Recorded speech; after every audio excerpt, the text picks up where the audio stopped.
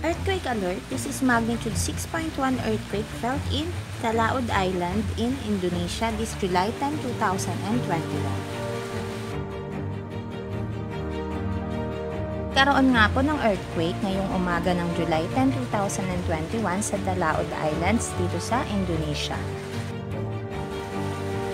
Ito ay ngayong 8:43 AM ng July 10, 2021 at ang exact location nga po nitong lindol na ito ay sa Talaud Islands, Indonesia at ito po ay nasa 70 kilometers and magnitude 6.1 po itong naganap na lindol na ito. However, ang sabi naman po ng Department of Science and Technology, Philippine Institute of Volcanology and Seismology ng Pilipinas, wala naman tong tsunami threat sa ating bansa.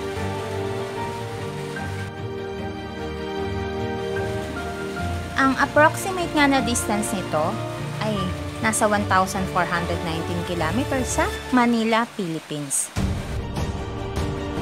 Ayon nga din sa evaluation, no destructive tsunami threat exists based on available data. This is for information purposes only and there is no tsunami threat to the Philippines from this earthquake.